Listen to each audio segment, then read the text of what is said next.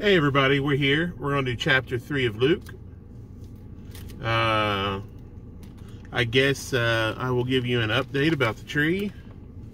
It is now underneath another tree. I'll get you a picture after we read here.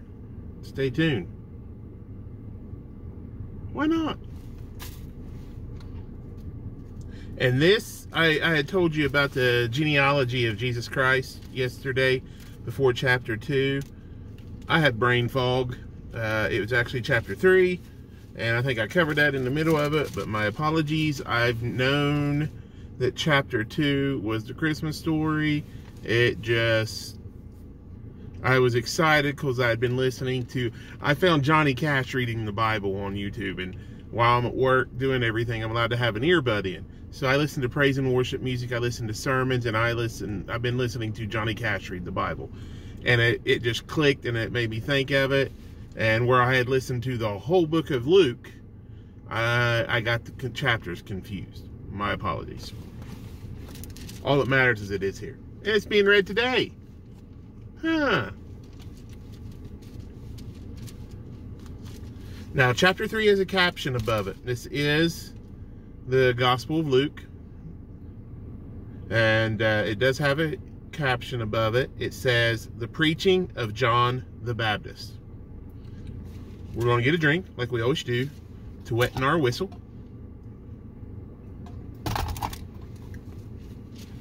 And to get some strawberry flavor.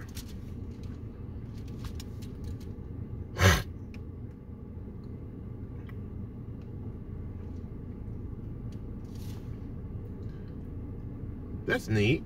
There's a little notation. This is a study Bible of my dad's that I've been reading out of lately. I gotta watch how I hold it up because a lot of papers will fall out. Ah, okay. There's little like icons to the side that explain things. Like there's a set of keys outside of chapter 2, verse 52. And the caption down here in the study Bible is the humanity of Christ. But in chapter 3, verse 1, there's a description here, and it has an icon. And I think it's because it's the ruler of the time, the Caesar of the time, because that will date everything for us. And it says Tiberius Caesar. We may read that after we read the chapter. Not sure yet, but it's in there. It's neat. Thought it was cool. All right. Now, in the 15th year of the reign of Tiberius Caesar, Pontius Pilate, being governor of Judea, and Herod, being tetrarch of Galilee, and his brother Philip, tetrarch of Iturea, and of the region of Trachonitis, and Lysanias, and tetrarch of Abilene. Annas and Caiaphas, being the high priest, the word of God, came unto John, the son of Zechariah, in the wilderness. And he came into all the country about Jordan, preaching the baptism of repentance for the remission of sins, as it is written in the book of the words of Isaiah the prophet, saying, the voice of one crying in the wilderness, prepare ye the way of the Lord, make his paths straight. Every valley shall be filled, and every mountain and hill shall be brought low, and the crooked shall be made straight, and the rough ways shall be made smooth. And all flesh shall see the salvation of God.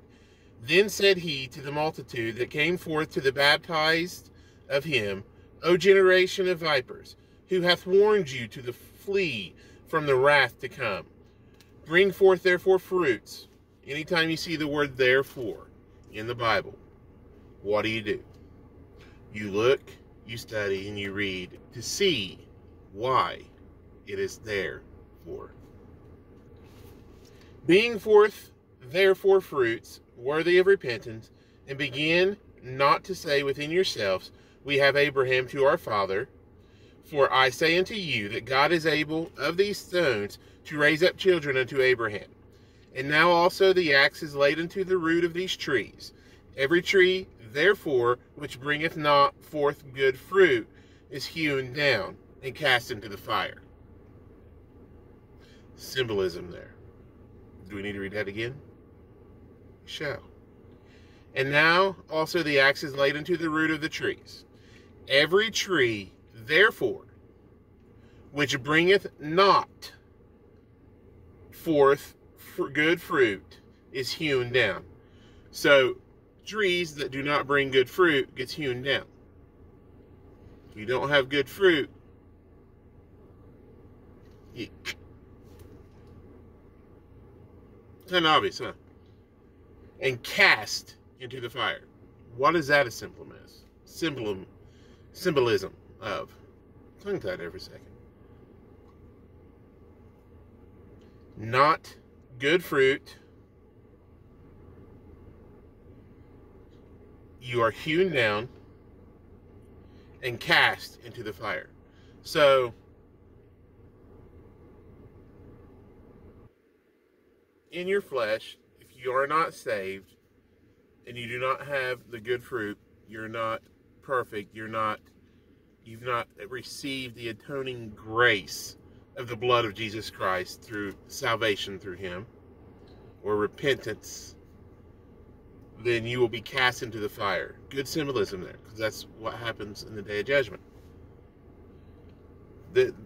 God is not short on symbolism anywhere throughout this Bible, and throughout the Holy Word, not this Bible in particular, but throughout the Word of. Whew, that's good. And the people asked him, saying, What shall we do then? He answereth, and saith unto them, He that hath 2 coats, let him impart to him that hath none.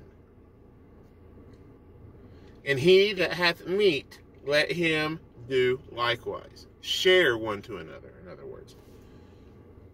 If you have an abundance, be a blessing to those who don't.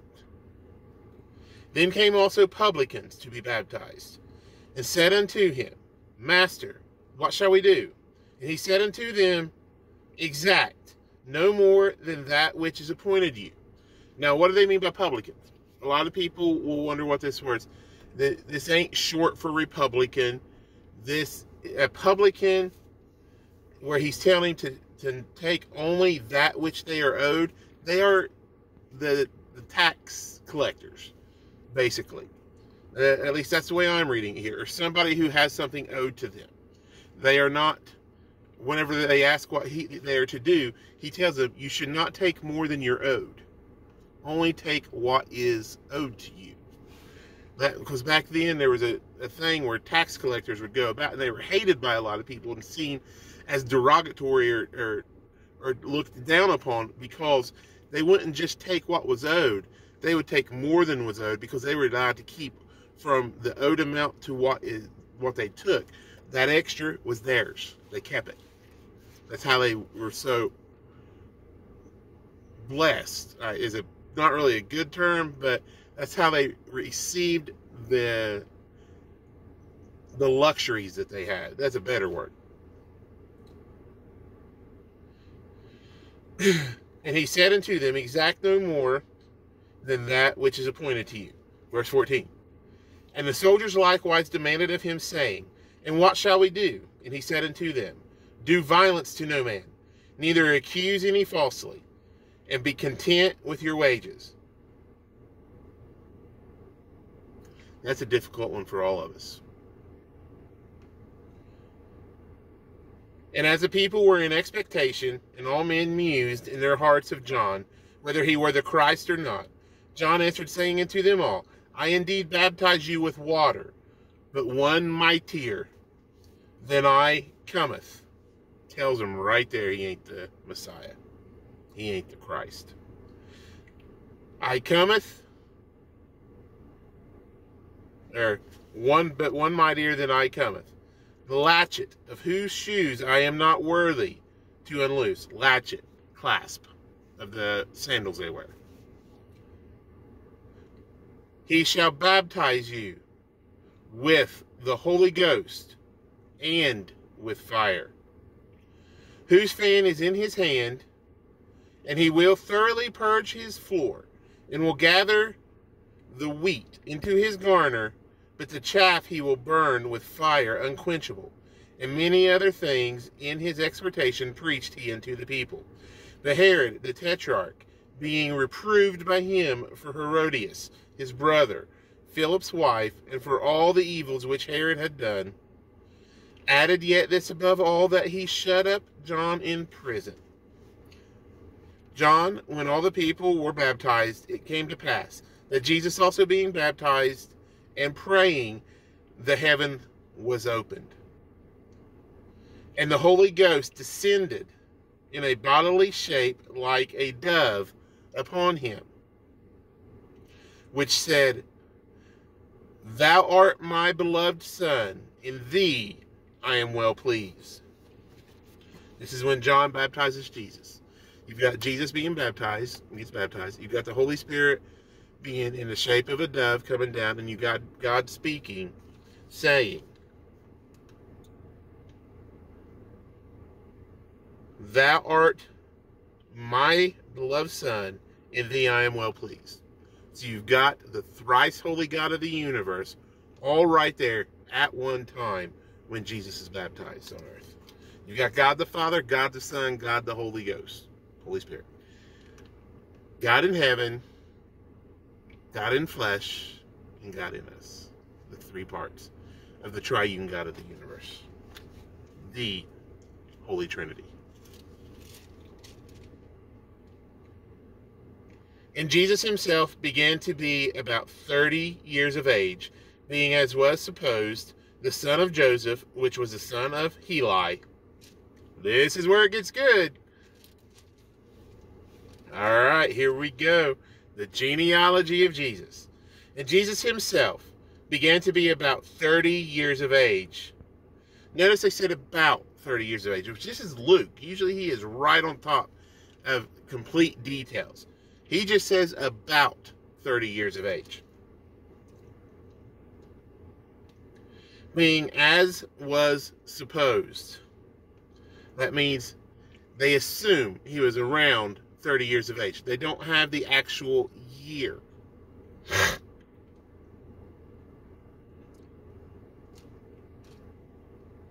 The son of Joseph.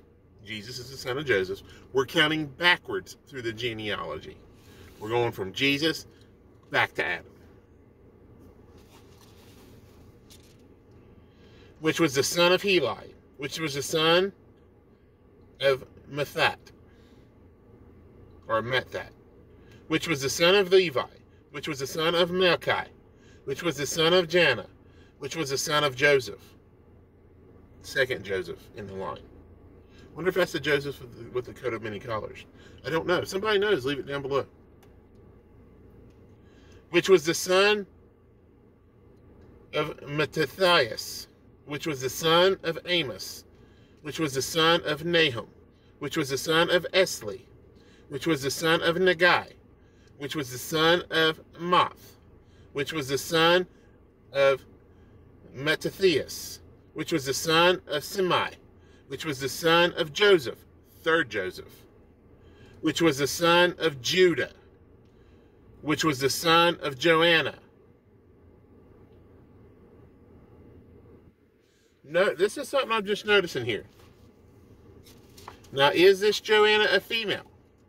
Because throughout here, everything you see through the lineage so far has all been male. Now we get to the name of Joanna. Was it a guy or was it female?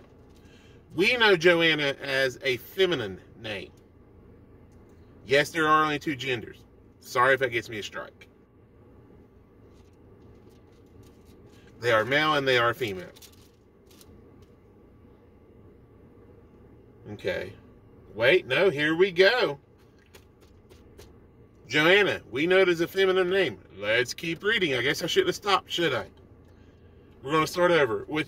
Judah, which was the son of Joanna, which was the son of Risa, which was the son of Zerubbabel, which was the son of Salathiel, which was the son of Neri, which was the son of Melchi, which was the son of Adai, which was the son of Kosam, which was the son of Elmadam, which was the son of which was the son of Jose, or Jose,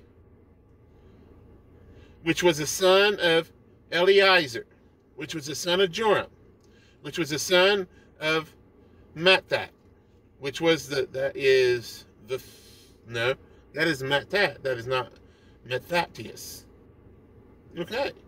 Which was the son of Levi, a Levite. Which was the son of Simeon, which was the son of Judah, which was the son of Joseph, fourth Joseph in the line, which was the son of Jonan, which was the son of Eliakim, which was the son of Melea, which was the son of Menan, which was the son of Mattatha, which was the son of Nathan, which was the son of David. We know who David is. So does Goliath. Which was the son of Jesse, which was the son of Obed, which was the son of Boaz, which was the son of Salmon, which was the son of Nahshon, which was the son of Aminadab, which was the son of Ram, which was the son of Hezron, which was the son of Pharez, which was the son of Judah, which was the son of Jacob, which was the son of Isaac, which was the son of Abraham, which was the son of Terah, which was the son of Nahor, which was the son of Serug, which was the son of Ragu, or Regal, however you want to enunciate that, which was the son of Peleg, which was the son of Eber, which was the son of Salah, which was the son of Canaan, which was the son of Arphaxad, which was the son of Sem, which was the son of Noah. We know who Noah is. Which was the son of Lamech, which was the son of Methuselah. We've heard of Methuselah over time, which was the son of Enoch. We've heard of Enoch as well. Someone asked me a question about the book of Enoch. Sorry, never read it. It's not part of the canonized version of the Bible. Not saying it's good, not saying it's bad, just saying it wasn't chosen as the part of the Word of God. It is history, though.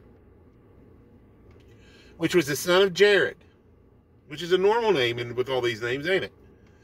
Which was the son of Mahalaleel,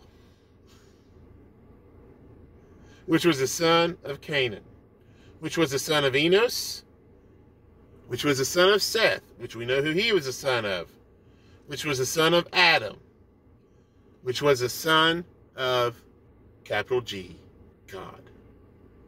Chapter 3 of Luke. Dear Heavenly Father, we come to you today, Lord, to thank you for the blessing that you give us and you gave us with your word, Lord. We thank you for having a historian, someone with the detail-oriented mindset like Luke, to be able to put the whole genealogy from Jesus Christ all the way through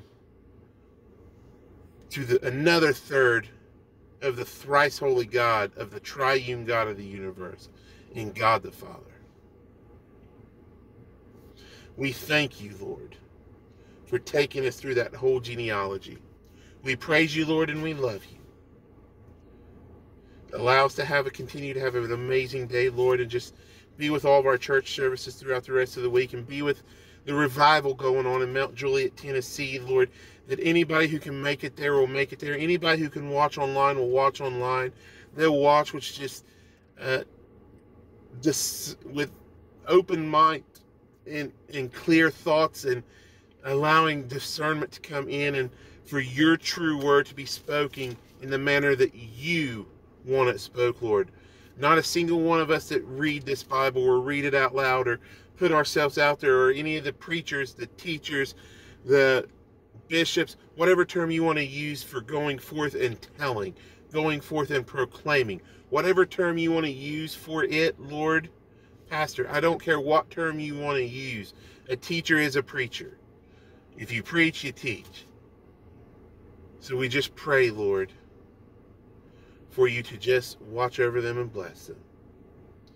That they will just learn the word and just have the discernment to teach it in the way that you meant for it to be taught.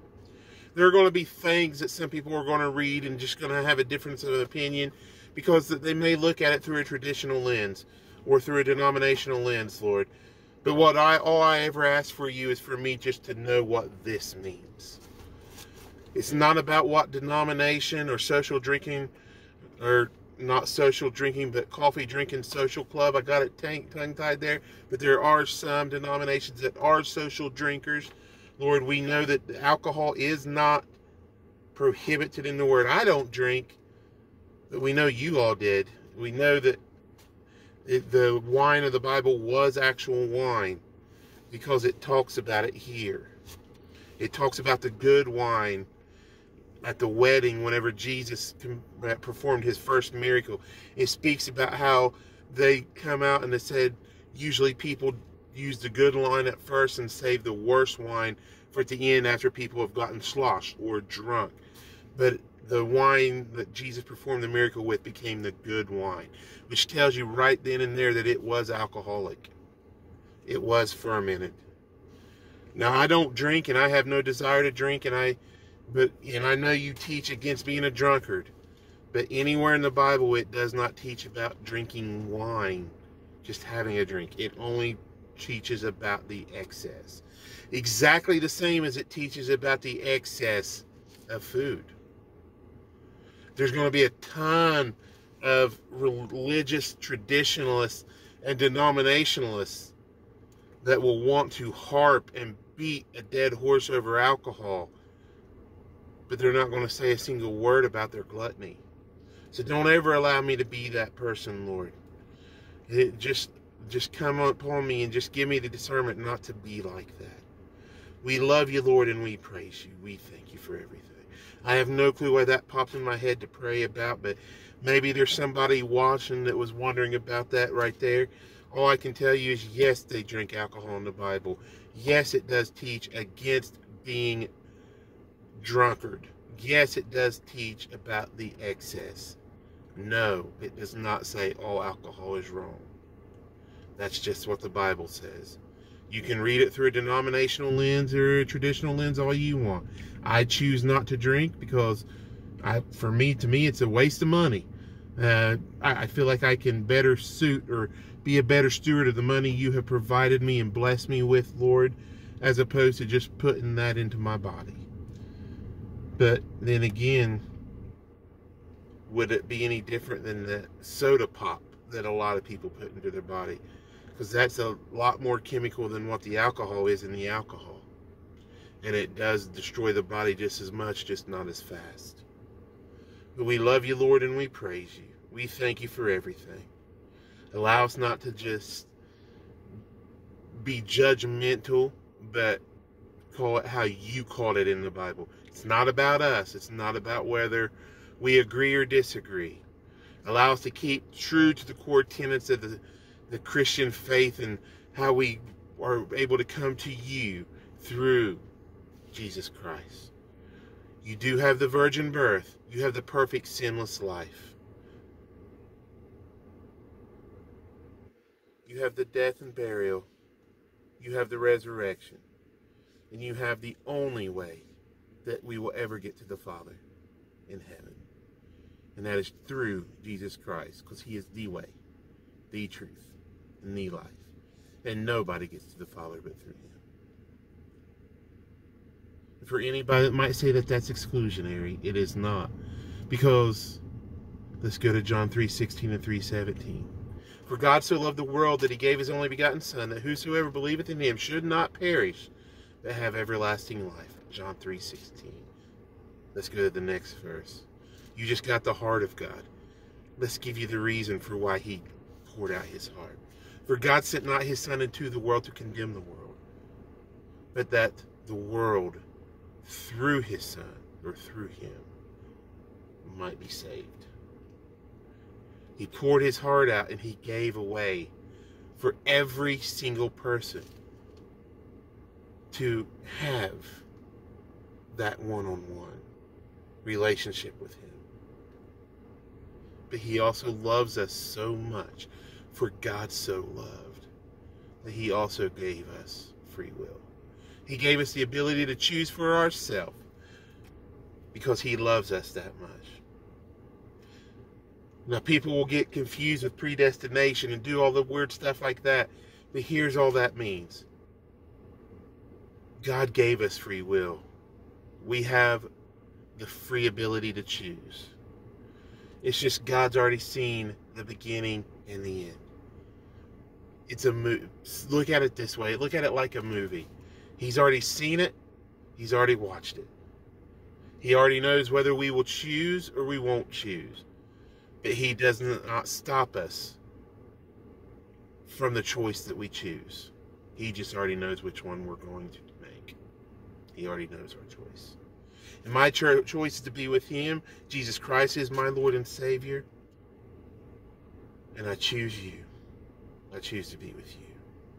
I love you. I praise you. And I pray that anyone that don't know you can just come and go, I repent of my sins. I want to change. I want to grow in you. I know that you died for me. I know that I can't achieve it on my own. But through you, through your atoning blood, through your sacrifice, you can wash away every one of my sins. Make me white as snow. Cast every one of my sins as far as the east is from the west. Love you, Lord, and I thank you. And I pray for those who don't know you, that maybe they might one day find you and accept you. In Jesus Christ's name we do pray. Amen. All right, everybody. They are over there sawing along on their tree, so you'll get to see the two they got down. But I'm going to go ahead and I'll go over and record a little bit here. I'll hit pause, get out of the truck, and go record it. That way you can see the two trees. He's got his sons out, so I'm not sure he'll want that. But